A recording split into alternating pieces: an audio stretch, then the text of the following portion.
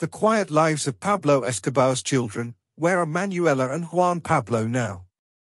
The notorious drug lord Pablo Escobar's life was marked by violence, wealth, and notoriety. However, in the shadows of his empire were his children, Manuela and Juan Pablo, who were thrust into a world of crime and danger from a young age. Today, we delve into the lives of these two individuals and where they are now, far removed from the dark legacy of their infamous father. Juan Pablo Escobar, now known as Sebastian Marroquin. Juan Pablo Escobar, once known as the heir to the Medellin cartel, has since chosen a dramatically different path. After his father's death in 1993 and the subsequent fall of the cartel, he recognized the need to distance himself from his father's criminal legacy. As a result, he changed his name to Sebastian Marroquin and embarked on a journey of self-discovery and reinvention. Architect and author.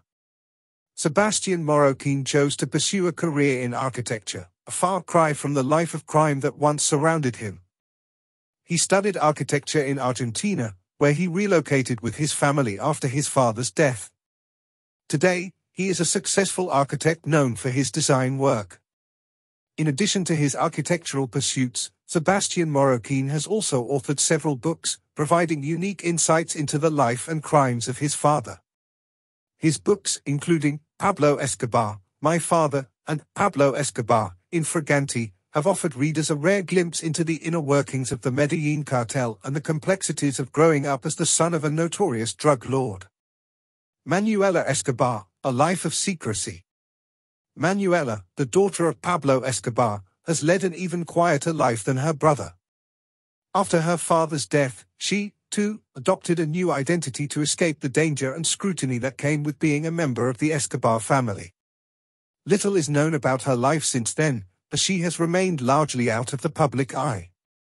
Manuela's life has been shrouded in secrecy, and she has avoided the media spotlight.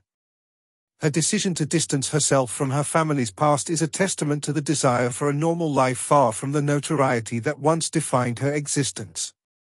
A new beginning. Both Manuela and Sebastian Marroquin have made significant efforts to break free from the shadow of their father's criminal empire.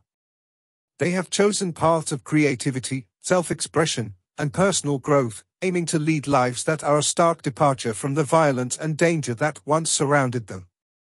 Today, they live relatively quiet lives, seeking to create their own legacies and distance themselves from the dark history associated with the Escobar name.